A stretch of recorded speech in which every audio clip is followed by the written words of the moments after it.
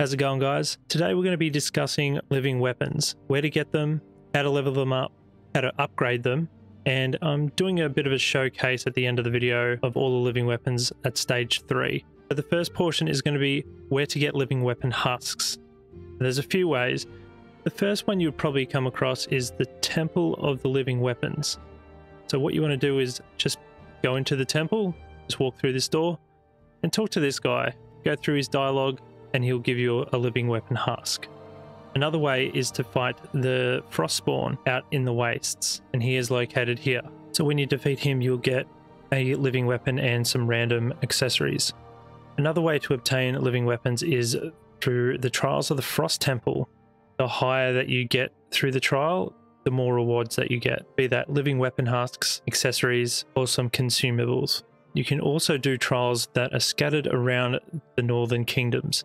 They look like this. 3 levels of difficulty.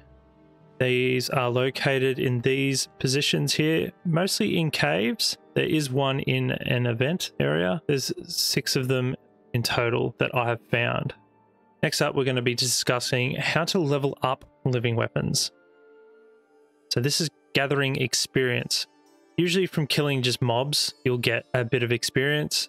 So I like to just do all the trials, do all of the excavation sites, and then go through a run in the rift. And then there's these bad boys scattered around the northern kingdoms. Keep an eye out for these. These will net you a total of 250 living weapon evolution points. There is a few of these scattered all around the northern kingdoms, and this is the path that I like to take. So there is 7 in total.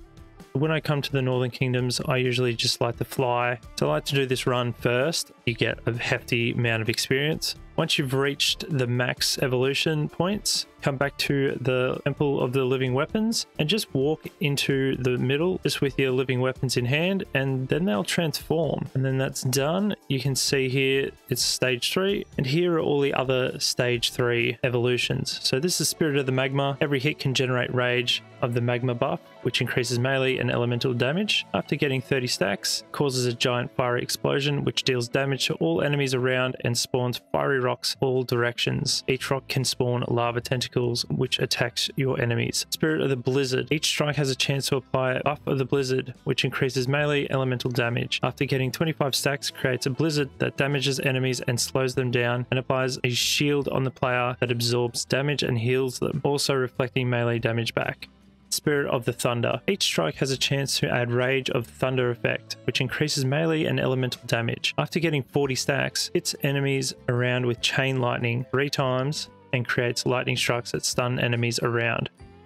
Next up, we have the Heavy Light Piercer. Every attack applies stackable burn of holy energy that deals damage over time. Shield Bash, Powerful Strike, and Paladin Seal create flash of powerful energy that deals damage depending on stacked burns on enemies, and also has a chance to spawn Judgment nearby. The Earthbound Piercer. Each strike stacks damage absorbing shield on the player. Each strike has a chance to spawn Underground Spike on an enemy around the player. Each strike can spawn waves of rocks all around. Spear of Hardened Blood. Each attack gives stackable damage, increasing buff. Blood Demon form is active, increases its duration by 1 second per stack. Every attack has a chance to spawn Bloody Spike strike on an enemy around you. Bloody Spike explodes after striking. Dazzling Bow. Every arrow applies stackable burn of holy energy that deals damage over time. Arrows have a chance to create flash of powerful energy that deals damage depending on stacked burns on enemies, and also has a chance to spawn Judgment nearby. The Chainer. Every arrow has a chance to chain enemies around it, immobilizing them. Chained enemies receive damage over time. After some time, chained enemies explode.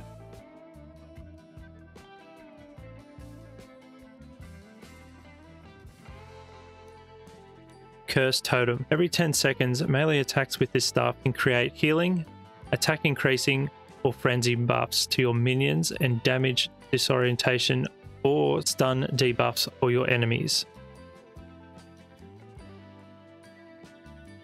Dragon Soul. Each elemental spell has a chance to summon Fire Breathing Dragon that attacks enemies with fireballs. Dragon improves your elemental beam and attack with fiery attack in the spots you focus an element.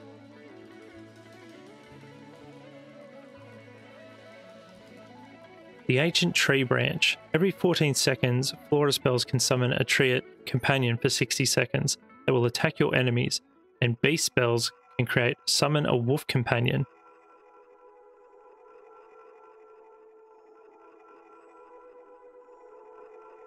Ceremonial Holy Staff. Every 15 seconds, holy spells can summon an angel companion for 60 seconds and will attack your enemies.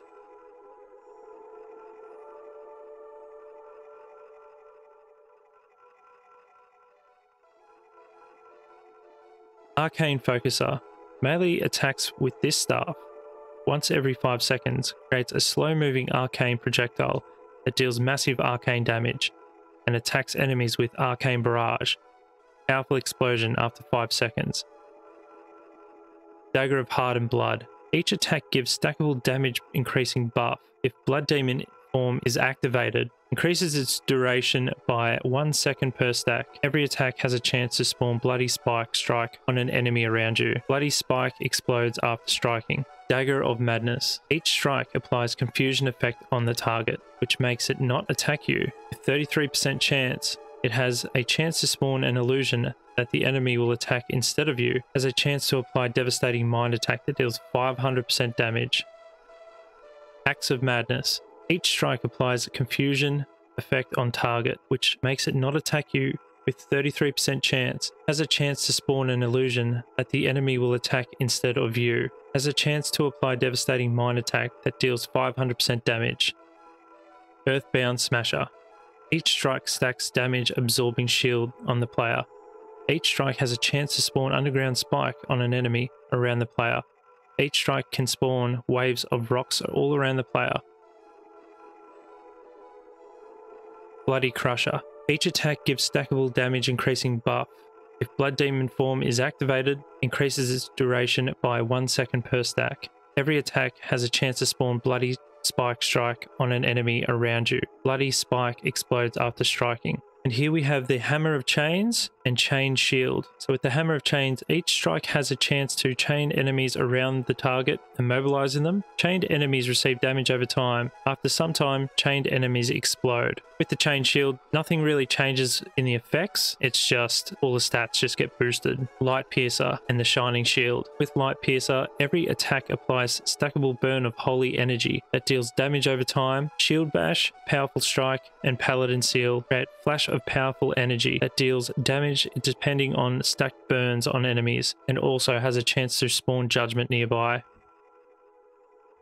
And that's all I know about living weapons. So I hope this clears up any questions that you might have regarding living weapons, like where to get them, how to get experience for them, how to actually upgrade them. And hopefully the showcase shines a light on what sort of build you want to go for in the end game, or what living weapon to pick for your build. And if you guys didn't know already, I did make a Discord. If you want to jump in there and ask any questions or just hang out, we're pretty relaxed in the stables. That's going to do it from me, guys. Thanks so much for watching. I really appreciate it, and I hope to see you guys in the next one. All right, guys, take care.